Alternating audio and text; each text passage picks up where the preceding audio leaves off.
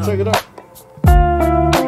Wow, things always manage to shake up in the NBA. Karl Anthony Towns, one of the league's most versatile big men, is on his way to the Big Apple. And I'm not sure Knicks fans are as excited about this move. In a shocking turn of events, the Knicks have traded Keita Bates-Diop, Dante DiVincenzo, Julius Randle, and a 2025 first-round pick for Karl Anthony Towns. Trading Towns signals a shift in strategy for Minnesota, as they seem to be creating flexibility to reshape their roster, and with these new assets and draft picks, they can either continue to accumulate and build young talent for the future, or use those pieces to land another star to complement Anthony Edwards. The only issue with that is I'm not sure that's going to happen, as it took Minnesota a long time for them to even get back into contention, let alone one of the best teams in the West. They're just simply not a hot free agent destination, and have to rely on their ability to draft to bring in talented players or being able to trade. And I just don't think they have the assets as of right now to go get another star to complement with Edwards. This right here, I believe, puts Minnesota on the clock. Who knows if Ant is going to stay or if he decides to leave in the future. I mean, getting players like Julius Randle and Dante DiVincenzo definitely will help bolster their offensive prowess, but only time is going to tell if this trade was actually a good thing for the Timberwolves. As for the Knicks, Karl Anthony Towns is exactly what the Knicks needed, which is a superstar level talented big man who can stretch the floor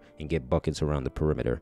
His ability to score from anywhere on the court can make the Knicks a legitimate contender in the Eastern Conference, and it's actually a scary thought for the rest of the league what this team can be both offensively and defensively. In fact, at this time, at least on paper anyway, they seem to be the perfect rival to the defending champions, the Boston Celtics. But the bigger question Knicks fans got to be asking is, can this move take us from playoff hopefuls to championship contenders? I mean, on paper, adding Towns potentially boosts their chances in the East, but they're still going to have their work cut out for them. Teams like the Celtics, Bucks, the 76ers, hell, even my Miami Heat are standing in their way.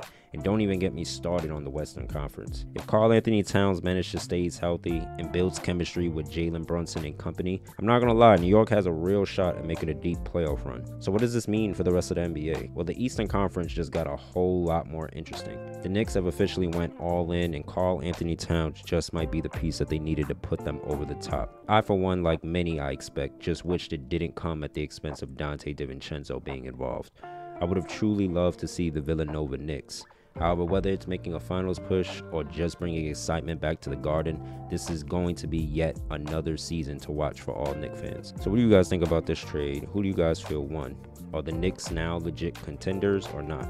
Do you guys feel that the Timberwolves were right to trade for Julius Randle, or that they're planning for something for the future? Let me know what your thoughts are in the comments. And if you guys like this video, I'll catch you guys in the next one. Peace.